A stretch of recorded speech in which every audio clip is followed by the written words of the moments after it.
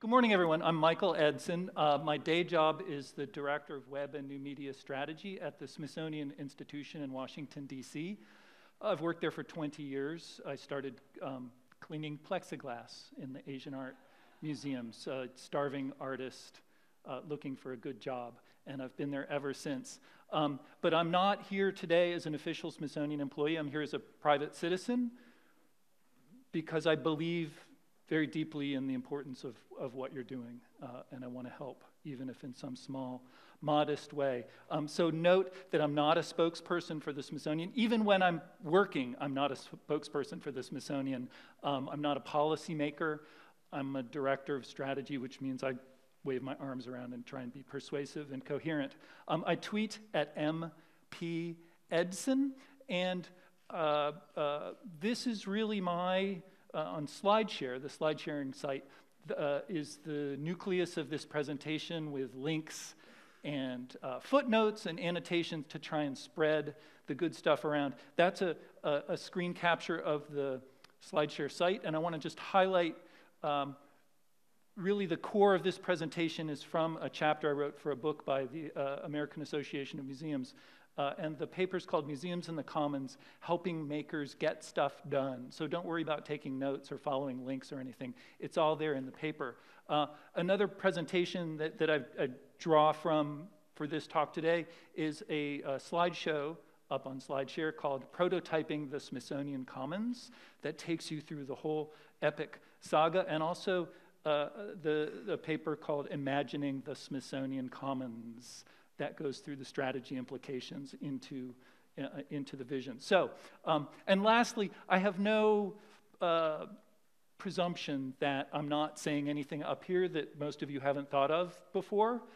Any of you could probably stand up on this stage and give this talk from your souls, but maybe I'll say something in a way that is new or helpful to you, something you already know, or maybe I'll reflect back to you your own inspiring acts and words and deeds in a way that's useful. So there's something magical, something inspiring about people who are doing something. Someone who's making something, who's solving a problem, who's leaning forward and getting difficult work done. There's a certain magic, a certain energy that captivates us, that's inspiring to us. These are not people taking a back seat in the culture. These are people who are getting stuff done. Barack Obama called these people the risk takers, the doers, the makers of things. And we sense very deeply as a culture that these people are important.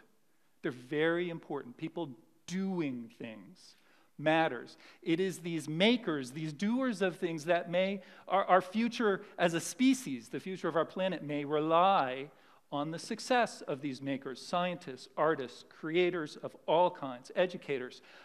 And the museums that we've built, at least in the States, the museums, the libraries, the archives, the cultural institutions, are temples of the past accomplishments of people who have done things, who have created, who have made. And yet, these institutions, libraries, museums, and archives, can be very difficult places for people who want to do and make in the present or in the future. Great at reflecting the past glory of making. Not so great very often at supporting tomorrow's makers, tomorrow's innovators and creators. And we have 18,000 museums in the United States of America, give or take a few. The combined budget of these museums alone is $20.7 billion. That's, as we say in the States, that's a lot of scratch. That's a lot of money. That's more than the annual gross domestic product of half the countries on Earth. And you would expect in return for that investment by society, you'd expect a lot of great things. A lot of support for the innovators, the problem solvers, the makers, the learners that we depend on as a culture.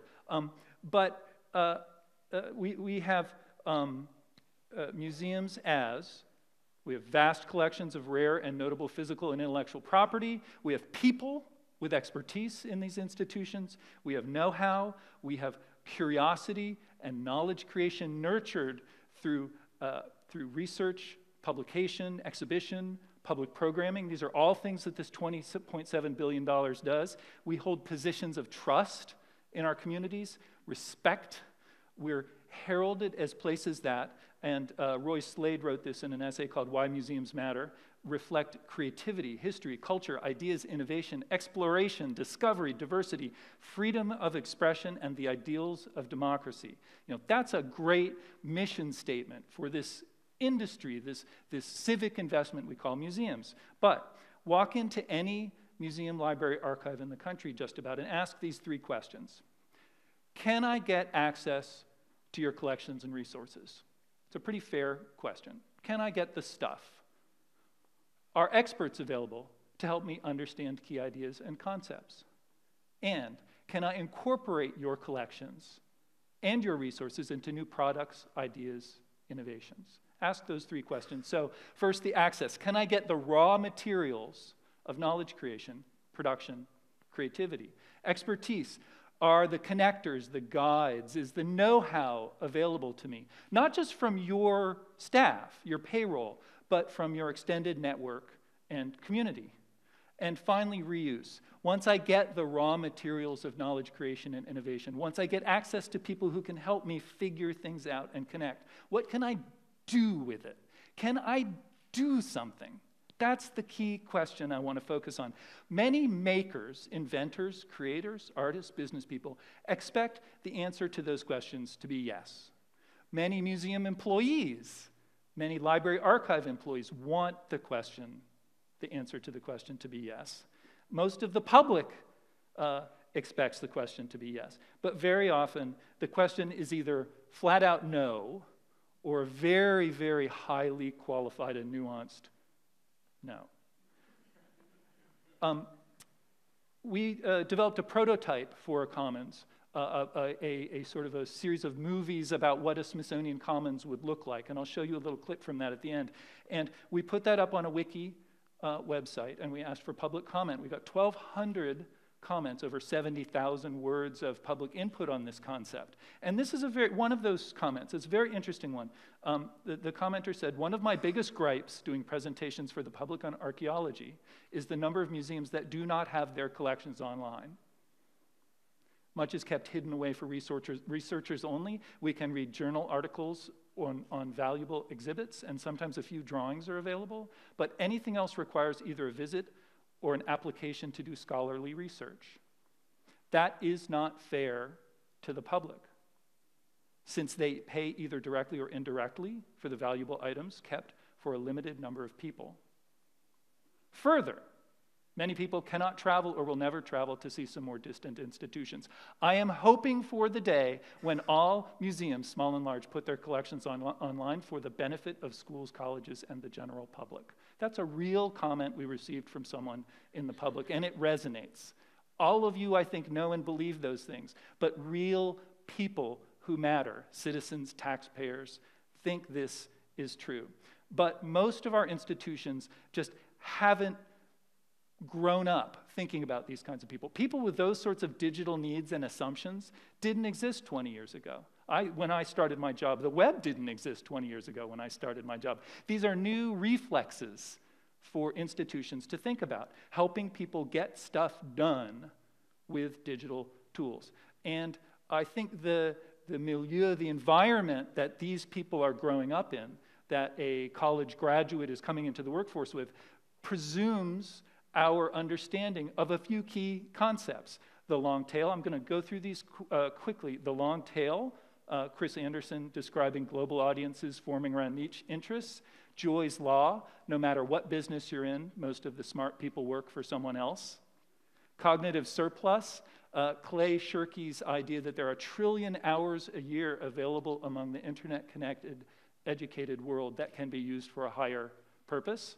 Moore's law, I'll go through quickly, and then Kathy Sierra, who says, your users are heroes in their own epic journeys, and your job as an institution is to help them to succeed. Help support their epic journeys through life, not be an obstacle, or she says, using a Tolkien reference, an orc.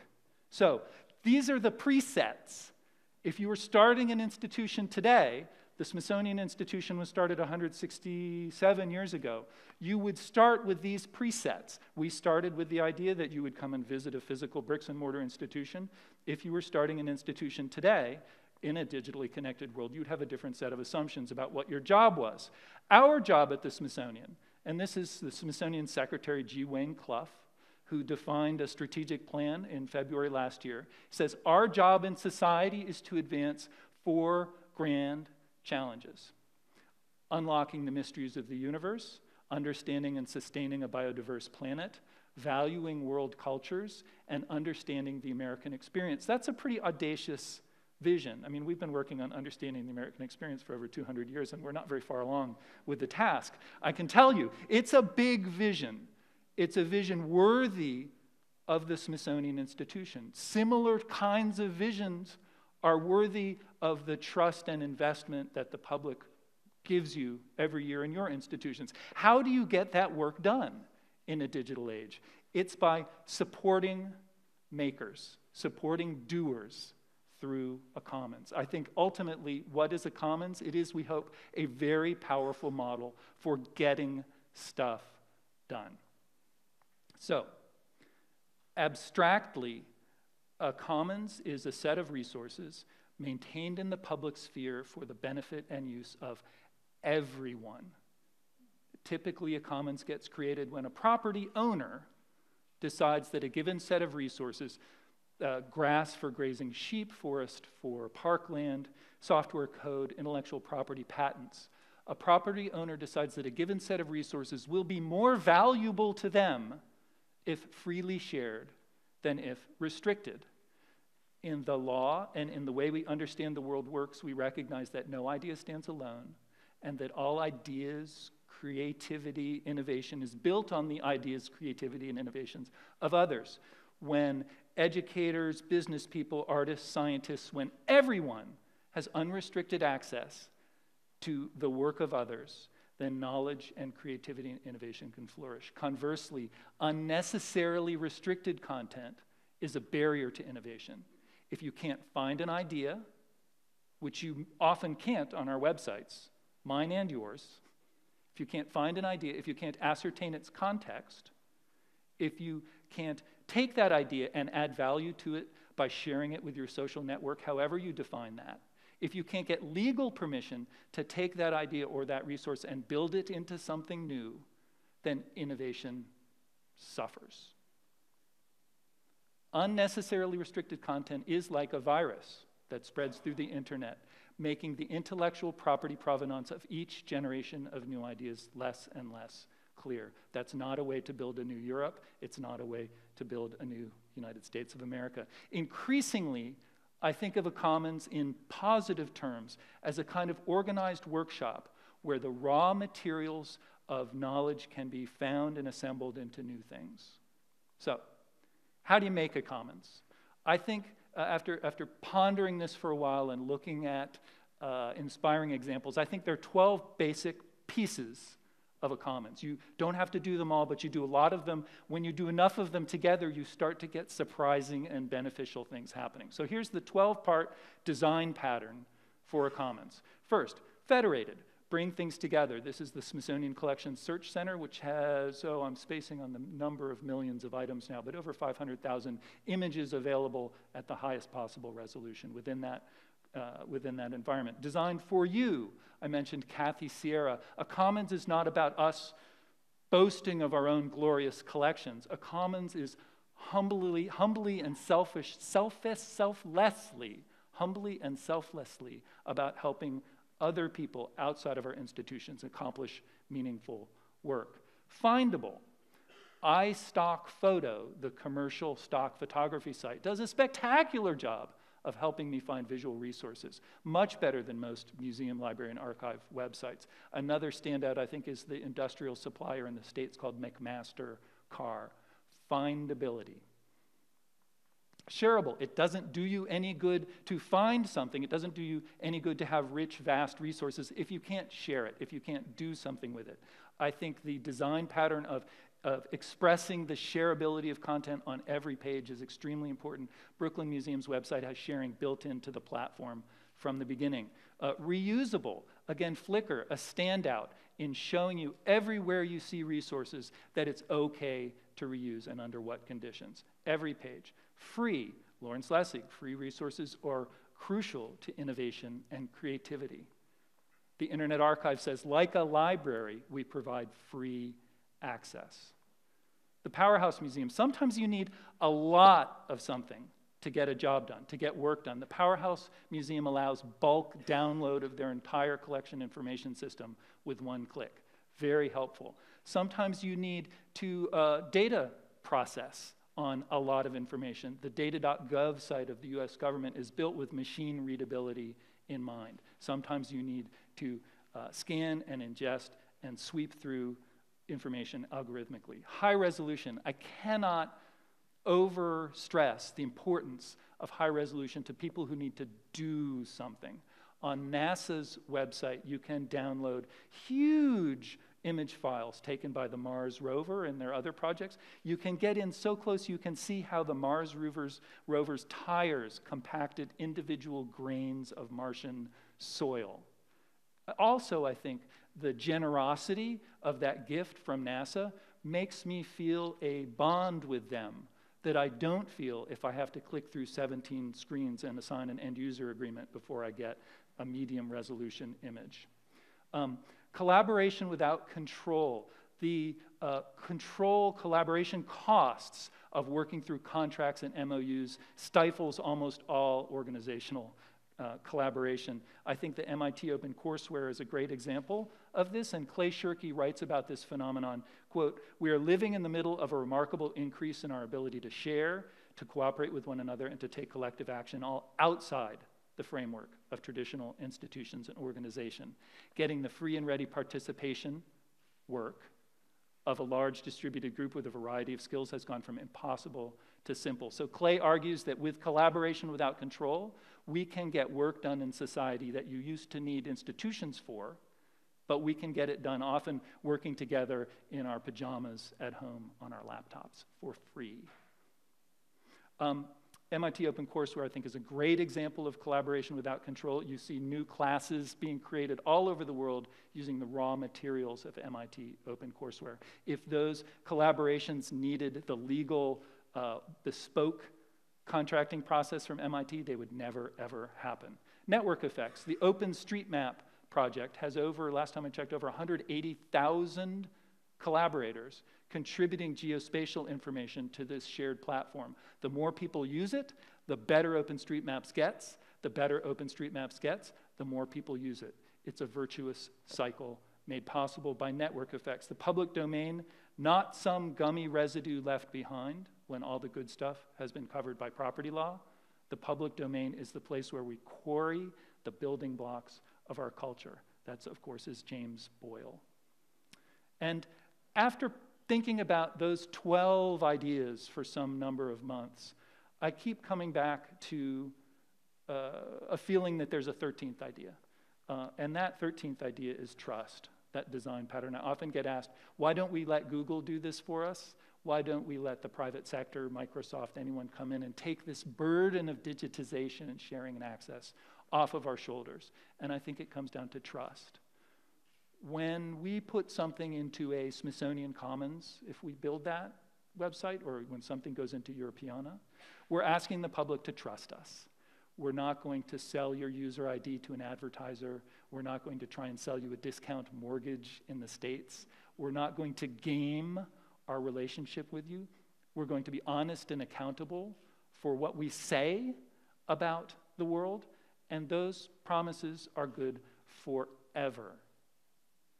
There are no other kinds of institutions in the world that I know of that can enter into those sorts of promises. Museums, libraries, archives are the places we go to for that trust.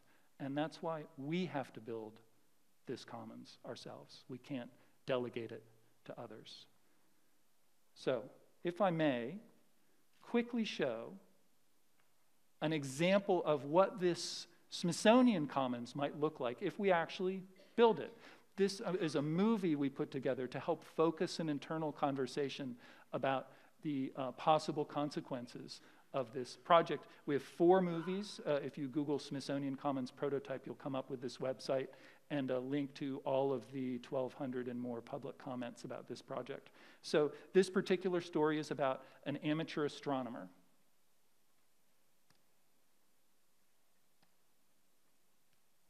And brace yourselves for audio.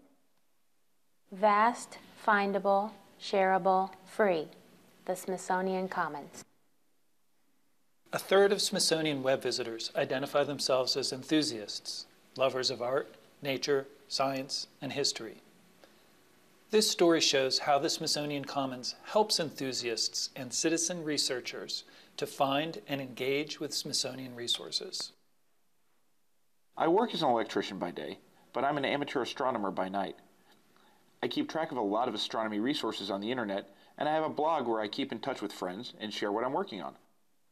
Every year I give a talk about astronomy at my kids' school, and this year I'm making them a web mashup that links the sky chart to photos and videos that explain celestial features. I've met a lot of great people through astronomy, and I want to contribute something back to the community. This amateur astronomer uses his phone to subscribe to a number of astronomy-related RSS feeds.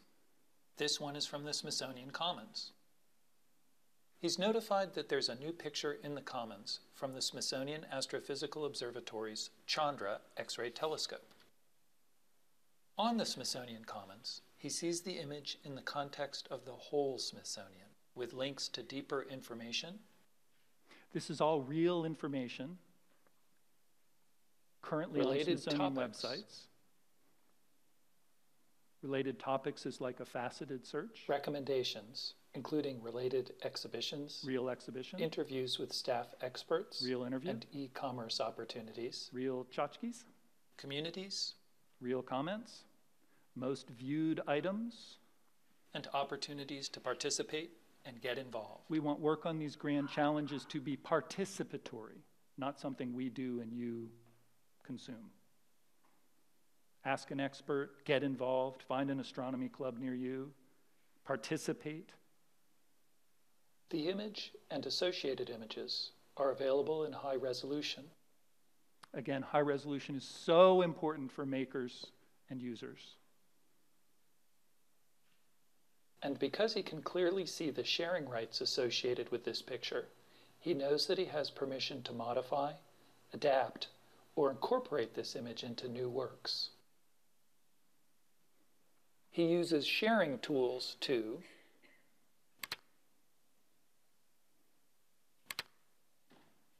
embed the photo in his own blog. This is my effort to explain embed codes, embed tags to people who've never used the web before.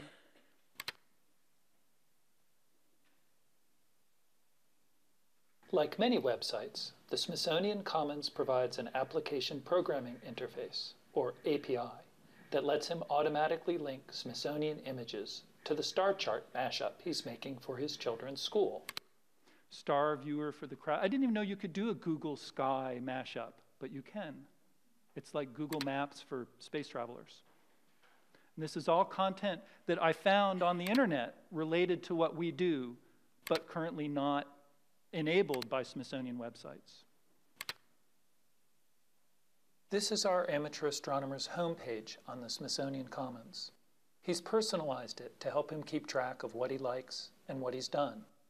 He's an avid Smithsonian Commons user with a strong reputation in the community, and his input broadens the reach and impact of the Smithsonian's primary resources and expertise. I think the Smithsonian Commons is free to use and join, but by creating a unique and compelling resource, the Commons encourages repeat visits, which should result in increased donations, purchases, and sponsorship revenue over time. Here we're talking about the money. So causes he's supporting, we're celebrating his current support for our projects. We're giving him opportunities to buy. We're reserving space for sponsorships and supporters. By encouraging the use of Smithsonian data beyond the walls of the institution, and by embracing the energy and intelligence of our visitors, the Smithsonian Commons creates a virtuous cycle of interaction and learning. I think the virtuous cycle is a big part of it, and I think also understanding that access, use, reuse, and community are inseparable is the other key pattern of making a commons. I'll quit there. Thank you very much.